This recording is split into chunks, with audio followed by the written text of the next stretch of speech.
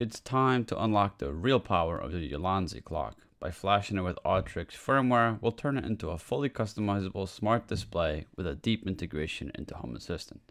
Plug in your Ulanzi to your computer, head on over to my tutorial and launch the Ulanzi Flasher website. Press the left and right buttons on your Ulanzi to boot it up. Once the Wi-Fi animation shows up, hit connect in the flasher and connect again on the COM port.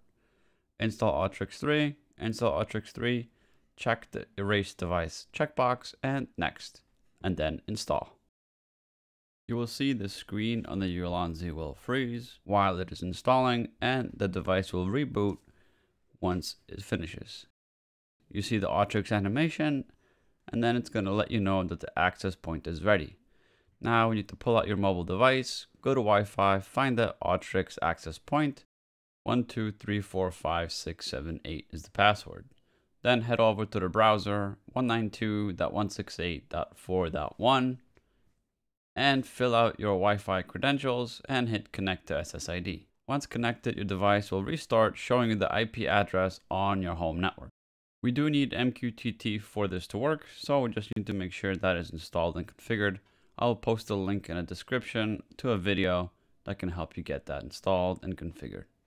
Next, we go to the Home Assistant community store. We search for Awtrix. We download the repository. Then we head over to Settings, Devices and Services, Add Integration, find Awtrix, and Finish. Now, if you go over to Settings, you'll see one repair is pending. If you hit Submit, it'll just restart Home Assistant. While that's restarting, let's go to the IP address of your Awtrix and configure the time and MQTT. I'm in the US, so I'm going to use the main pool host name, and we need to put in our time zone. This link here will show you all the different time zones that you can paste in there. Mine is New York City time zone, so I will paste that one here. Hit Save Configuration, and then head over to the MQTT tab. Put in the IP address of your MQTT broker or your Home Assistant instance. Then fill in your username of your MQTT user you created. And then you will choose the name for your Awtrix device. This will be your MQTT topic too. Make sure you check Home Assistant Discovery and type in your password for your MQTT user. Hit Save Configuration and restart ESP. You see the Awtrix animation again, the IP address and the MQTT animation. If you head back over to Home Assistant, Integrations, and over to MQTT, you will now be able to confirm if your device has connected to your Home Assistant. If it hasn't, go back and make sure that your IP address and your user is correct. Here is mine. You can see the name is correct. If yours didn't come over correctly, hit that pencil and update the name of your device. Here I am checking just a couple of the entities to make sure the names are correct. If you had to rename yours, just make sure to recreate the entity IDs. Head over to Developer Tools, Actions, choose the Awtrix Custom Notification action. Pick your device, check Message Text, and type in some text. Hit Perform Action to test the device. I'm going to check Rainbow Text and toggle that, perform action again. There you have it. Everything's working as expected. Next, we're going to remove the stock apps from your device that we don't use. So go to Awtrix, configure Awtrix parameters, choose your device and scroll way down to the bottom. We're going to leave the time app because that's the clock, but we're going to check the date app, humidity app, temperature app, and battery app. Do not set the toggles. We will remove those from the device. Hit Perform Action. As you will see, the device did nothing and it's still showing those apps. So we have to reboot the device. 3 ways you can do that. You can go to the Awtrix IP in the MQTT tab, hit Restart ESP, or you can hold the left and the right buttons to turn off the device and hold them again to turn it back on. The third option is to utilize the deep sleep action from your developer tools. So in your developer tools, go to Awtrix Deep Sleep, choose your device again, check seconds to sleep, and just put 1 second. Hit Perform Action. Device will go to deep sleep and turn back on after a second. essentially performing a restart. Next up, let's add an app. A good portion of the apps require icons, so you'll find a link to the icons that I use, and here you will have a long list of weather icons and such. I will be testing the full screen GIF app, so I download Pacman 2. Pacman.gif is another 8x32 full screen GIF, so you can try that one. Next, I'm going to find the blueprint of the app, which I want to show you.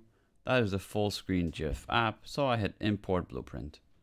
Open link to open that up in your Home Assistant, hit preview and import blueprint. You'll see there's requirements which mention the icon.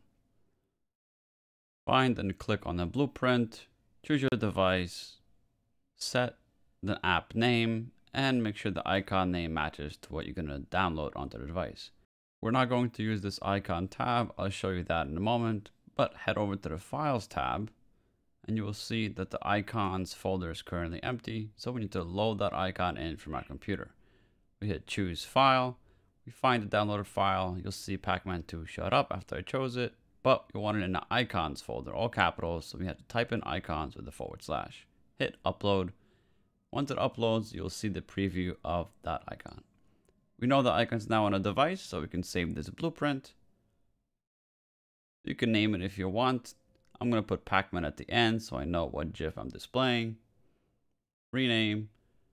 Go to automations. Find this automation we just created from the blueprint. There it is. And we're going to hit run actions. There you have it. The first app is now loaded on your device. Now I'm going to show you how to load the icons that are available on the LaMetric developer portal. So we choose an icon and we note the icon number 4033. We head over to the Awtrix IP icons tab 4033 and hit preview. There you go, it automatically finds the icon, and if you hit download, you'll notice that the icons is now downloaded to the icons folder automatically. I'm going to head back over to Home Assistant. I'm going to change the icon name to 4033, save and perform actions. Now this isn't a full screen, full width icon, so it's only showing in the left hand section. So this full screen GIF app, we want to show that Pacman icon. I'm going to put that back, hit save, run it again. And here we go. Back in my tutorial, you will see a good selection of blueprints or apps that you can choose from. I, of course, suggest them all. They've been compiled from other people's and mine work. If you head over to the dashboard section of my tutorial, it will show you how to create a dashboard for your Awtrix device. You will need the custom button card, the mushroom card, and the browser card. On the left hand side, you will see the top has the notification, the left has the controls, and the right hand is the app controls. The bottom can be a preview of your device. So we'll need to create a manual card on your dashboard, and there's some updates that we'll need to do to the code in order to make it fit your installation. This is the code for the left hand side, so we're going to copy that. We have it in our clipboard. Heading over to your Home Assistant dashboard, create a new view. We want to use the sections view, give it a title, give it an icon. I like the clock icon for this. And we want to make sure that it is 2 sections wide. Hit save. Now we don't need the header in this left hand section, so we delete that. We add a new card. We want a manual card so we can paste the code. And there you have it. Before you hit save, remember to go through all of the comments and update where you need to update for your specific device. Here you see a mini bit is mentioned. We will need to rename that to what your device is. In this case, Awtrix is my second device.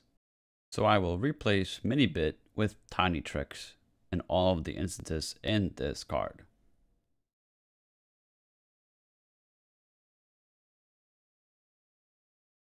Remember to review all of the code. Some of the helpers might have different names, and there's also a navigation path which you need to update to your instance. Once done, hit save. There you have it. First half done. Let's get the code for the right hand side. Again, in the new section on the right, we'll delete the header, create a new card, manual card, and paste the code. Here again, you will need to update all of the sections with their comments. You'll need to update the names of your device or the automations, and definitely the navigation path for the hold actions. There you are. Dashboard is looking good. But let's add the preview to the bottom of this dashboard. Copy the link from my tutorial. Go back to your Home Assistant dashboard, the bottom section. Again, delete the header. We don't need that. Add a new card. We're going to look for the web page card. Paste the link and put in the IP address of your device. I don't like the aspect ratio there, so I remove that. And we notice it's only one section wide, so we edit and make that 2 sections wide. Oh, but the bottom is still cut off, so we edit the card, go to layout, and make it 7 rows long. Hit save. There you have it. Our dashboard is looking great. I hope you will enjoy all of these blueprints I compiled. Don't forget to check out my printables to print yourself a nice custom case for your device. And if you have any questions or comments, leave them down below. Happy modding!